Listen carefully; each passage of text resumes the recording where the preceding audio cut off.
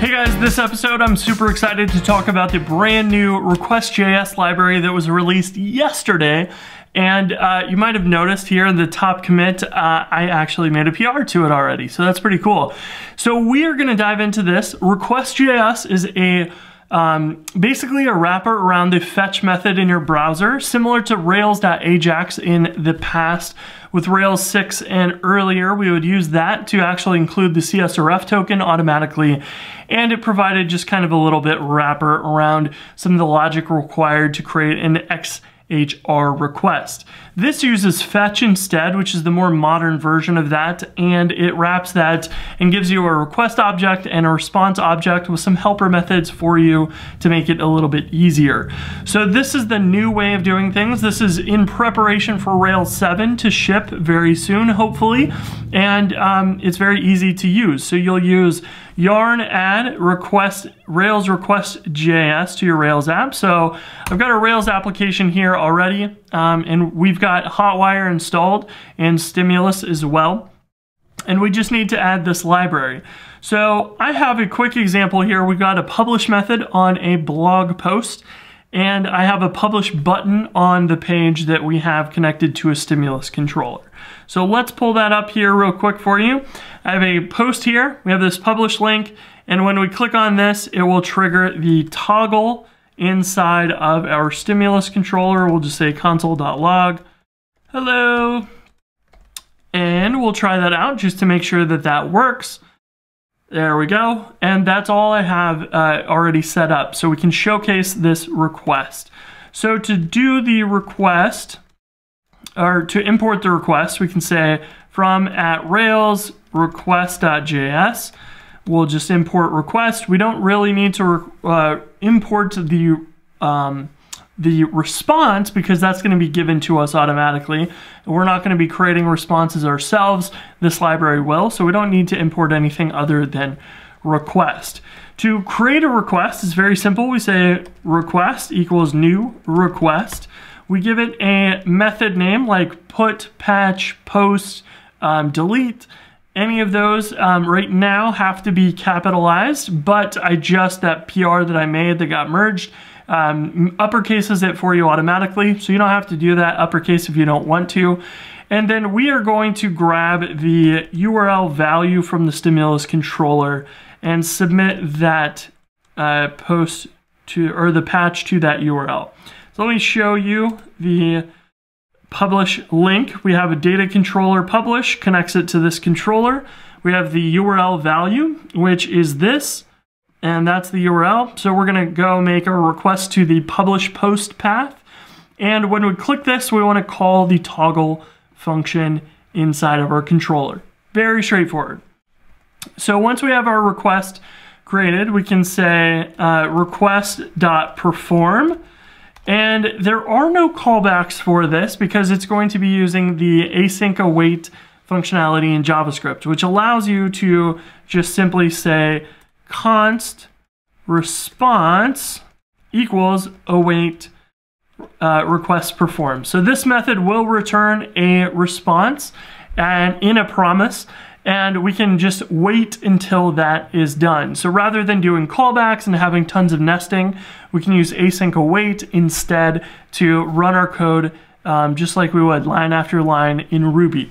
So this is handy, but we do have to mark and denote on our method that this is an async method anytime that we use await inside of it. So this will make our request. We don't do anything special in our controller right now, but we can click this. Let's go to the network tab. When we click publish, you'll see that it makes a request and it goes to patch to publish. And we get 204 no content, which is the default in Rails if you don't do any render. So let's go into our posts controller. And under publish, let's say respond to do format.html. This, I'm not sure what we'll do in that exactly, but we'll do a format.json, and we can also do like a format.turbostream as well. So we can have a bunch of these options. And in our JSON, let's render JSON title is @post.title. and we can check if our response was successful, response.ok. We can then grab the JSON from the response by saying response.json. But this is going to actually parse the JSON, so we need to wait for that, and we can console log out the JSON. Now, one of those options in Rails.ajax that was always really confusing to remember was the data type. And that was, I believe, I could be wrong on this off the top of my head, but specifying what type was returned from the server was always tricky to remember. What was the name of that? So instead of having data type and accept and those headers or options, we just simply say response kind now, and you can say JSON. And response kind is a lot clearer, saying we want a JSON response from the server.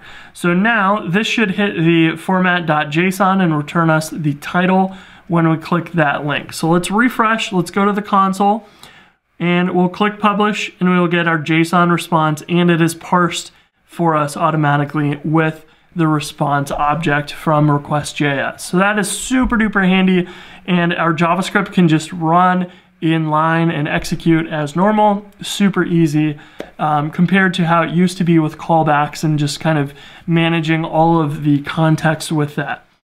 So this is great. Now we can do HTML for this. And one of the things I wanted to show you here is that if our HTML was actually unauthorized, we can respond with a 401, which is the unauthorized header. And if we do that, let me comment out this JSON example here. And if we do that and say, you know, the user has to be logged in to publish, we're going to give you an error otherwise. We can click this and actually let me refresh so that we get that HTTP or HTML request. So we get the 401 unauthorized, which you would expect, but there's built-in functionality that if you set the headers for www authenticate, this is a header that basically tells or hints and says, hey, you need to authenticate, and this is the path or URL to go to for that. So in our case, we don't have devise or anything set up, so we're just going to send you to the root URL. But the Request.js library will look at this header. If it was an unauthorized 401 response and it has this header, it's going to redirect you there automatically. So this is super handy. So we can click publish, and we'll be taken to the home page. Because it saw that this request was a 401 unauthorized and it included that header, so it knew where to take you when it saw that.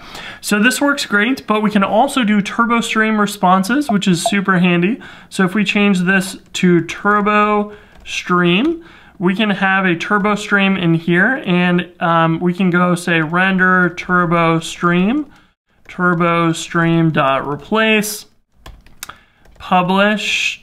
Let me go into the show and see if we have a div for that. We don't, so let's do a div ID equals published around the published at timestamp, and then we will have the published, and we'll render out at post.published at as our content. So what we'll do is we'll automatically set that value, and we need a little logic inside here to say if at post.published at, we will update the post published at is either nothing or time.current. So we'll just go and toggle that published at timestamp automatically. So here we'll say publish, it sets the value with the turbo stream, and we can unpublish, and there we go. So that is a pretty cool option for us to be able to modify that automatically. However, if we look at the network tab, we'll notice that when we click publish, it also does a get for the same page, and that's because our link is actually still linking, and we need to have an event prevent default in this method so that when we click publish, it only does a publish. So here, let's refresh. We'll click publish, and now we are no longer refreshing the page automatically because we clicked that link. And you'll see that we don't have any updates anymore automatically. And that is because, at least right now, Request.js does not insert those TurboStream responses into the body yet. That might be something they'll do in the future. And if they do, we don't need to handle anything. But for now, we need to actually say, if the response was successful, we can say document.append, or rather document.body.insert adjacent HTML before end, and we want the body of the response. So here we'll say const body equals await response.text. So we can get the actual text response, set it as a variable, and then insert that at the bottom of our page, which the TurboStream JavaScript will automatically run and handle that. So here we can unpublish and it will remove that. We did not refresh the page, we only made the patch request. We can publish and we'll see the exact same thing, and so on. So what we should see in these is the response includes this TurboStream, and we want this to be actually inserted into the body before the end so that the JavaScript will say, hey, let's go find that published element, and we're going to replace the contents of it with this template. So if we inspect this here, we should have that div ID of published. And the reason that div went missing when we did that click a couple times is because we're using a TurboStream replace, which says, hey, let's replace this div and everything inside of it with the new version. But we actually just want to update the contents inside of it. And we can use the update instead, and that will do the trick. So here we can click publish now, and we'll see that it updates that, and it removes and adds that text for the published timestamp. So that is automatic for us now with this method here with insert adjacent HTML. Those TurboStream elements are added to the page, but then they're parsed immediately and then removed. So they're just being run as soon as they are visible in the DOM. So that is something that we just need to append to the bottom of the page, and then it will go make the changes anywhere on the page for us automatically. So that is it for Request.js. The source code of this is actually super simple. We can take a look at that real quick. The constructor is the method, the get, post, patch, put, delete, your URL, and your options. Now the options here are being set by fetch options. So it will look through and basically take the method and uppercase it. It has headers here that it will use as the defaults. As far as I know right now, there's not a way to override the headers, but there wasn't in Rails.ajax either. It sets the body for you, and the signal and the credentials and the redirect follow, and perform will wrap the response in a promise. So that works great. It will automatically set the CSRF token for you. It will grab it from the cookie or use the meta content, meta tag header for you. And it also does the content type except the body, the response kind, the signal, and it removes any nil values or null values for you. So that's super handy. And then if we go back to response, you can take a look at this, but this basically is just a organized way of looking at that response. So it says, here's the status code. Was it successful or not? Was it unauthenticated? Was there an authentication URL given? The content type, the headers in HTML and JSON, and the text for that. So all of this is super useful, but this is now the recommended way of using AJAX requests in your Rails app with the Request.js, especially because this will be probably built in out of the box with the Rails 7. I would assume that they're going to be using this for a lot of things going forward, and this will be a common thing you'll include in your stimulus controllers as well. So that's it for this episode, and I will talk to you guys in the next one. Peace.